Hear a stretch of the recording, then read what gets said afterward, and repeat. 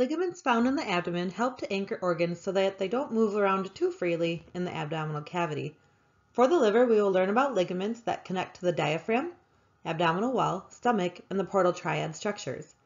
There are 8 ligaments to know for anatomy, some of which will play a vital role as liver landmarks on ultrasound.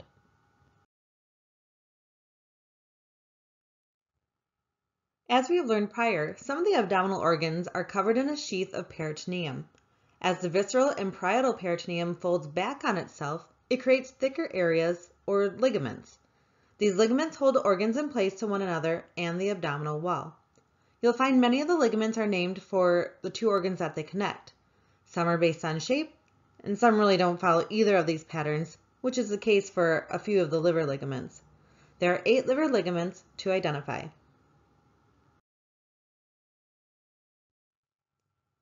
The first ligament is the coronary ligament, and we'll start with this anterior view.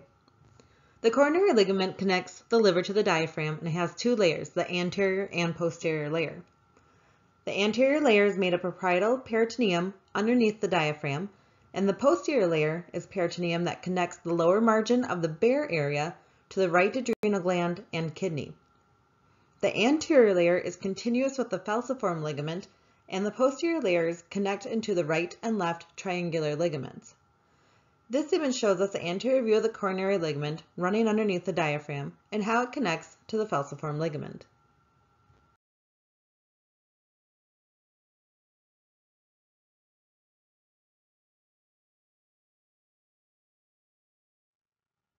This image shows us the inferior view of the liver, where we can see the coronary ligament arising from the inferior portion of the bare area and connecting to the right triangular ligament.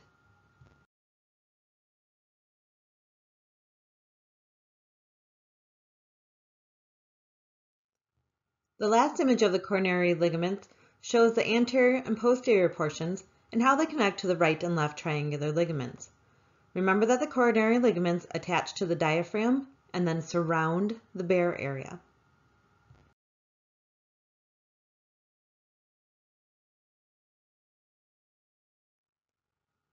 The second ligament is the falciform ligament. The falciform ligament is broad and thin and connects to the liver from the anterior abdominal wall. It arises superiorly from the coronary ligament and it ends inferiorly at the ligamentum teres. Only on the anterior surface on the liver, it anatomically divides the right and left lobes.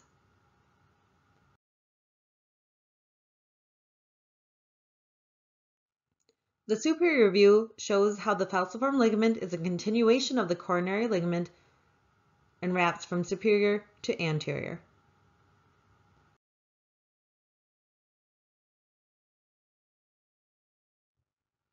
The third and fourth ligaments are the triangular ligaments. The right and left triangular ligaments are named for their shape and location. They sit on opposite ends of the coronary ligament and attach the liver to the diaphragm.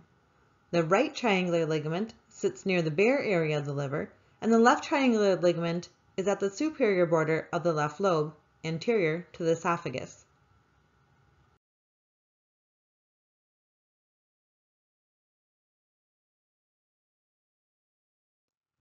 The inferior view of the liver exhibits the right triangular ligament arising from the coronary ligament at the bare area. The posterior view of the liver shows both the left and right triangular ligaments, the left coming from the coronary ligaments on the superior edge of the left lobe, and again the right triangular ligament near the bare area.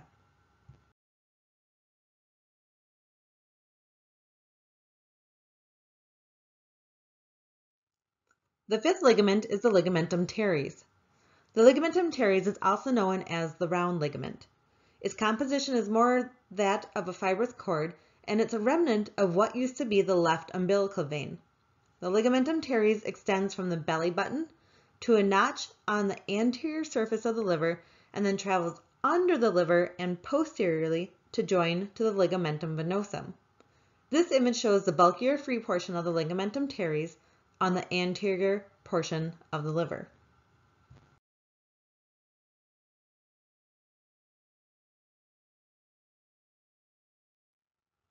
The inferior view of the liver shows how the ligamentum teres wraps underneath and then travels posteriorly to meet up with the ligamentum venosum.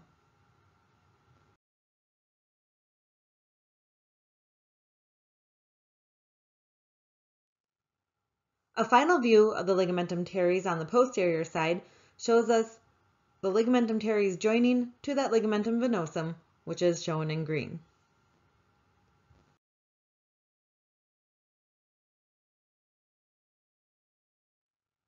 The sixth ligament is the ligamentum venosum. The ligamentum venosum is a continuation of the ligamentum teres on the superior posterior portion of the liver. Once it was called the ductus venosus, which is a vein used in fetal circulation, its obliteration causes the ligament to form. The ligament runs through a fissure or groove called the left intersegmental fissure and connects to the left portal vein. The lesser omentum also connects to this fissure and ligament. This inferior view of the liver shows us how the ligamentum teres wraps around the inferior liver and continues to the ligamentum venosum on the superior portion.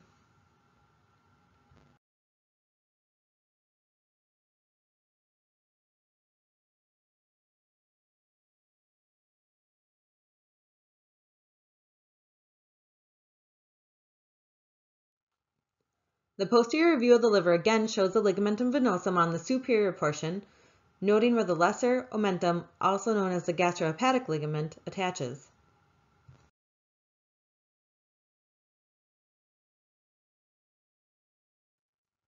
The seventh ligament is the gastrohepatic ligament. The gastrohepatic ligament, also known as the lesser omentum, is composed of two folds of the visceral peritoneum. It continues from the ligamentum venosum, traveling inferiorly to the lesser curvature of the stomach and duodenum. This anterior view of the abdomen shows the gastrohepatic ligament coming from the posterior liver and connecting to the small or lesser curve of the stomach.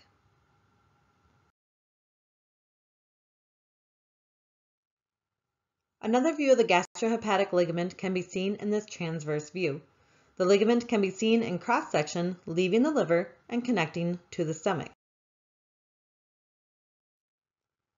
The eighth and final ligament that you will need to know is the hepatoduodenal ligament. The hepatoduodenal ligament extends from the porta hepatis to the edge of the gastrohepatic ligament and the duodenum. This ligament surrounds the portal triad, which is a set of vessels and a duct that travel together in the liver. The hepatoduodenal ligament forms the anterior border of the epiploic foramen, which is also known as the foramen of Winslow. This foramen serves as the only connection between the lesser sac and the rest of the peritoneum. Using the same anterior view of the abdomen, the hepatoduodenal ligament can be seen coursing laterally to the gastrohepatic ligament. This image shows a cutout of the ligament to show the portal triad coursing within.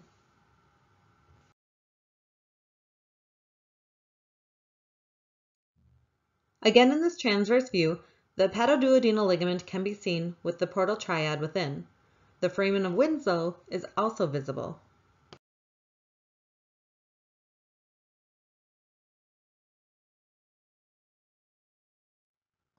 Zooming in on this diagram shows us again that hepatoduodenal ligament running anterior to the epiploic foramen, which is the entrance to the lesser sac.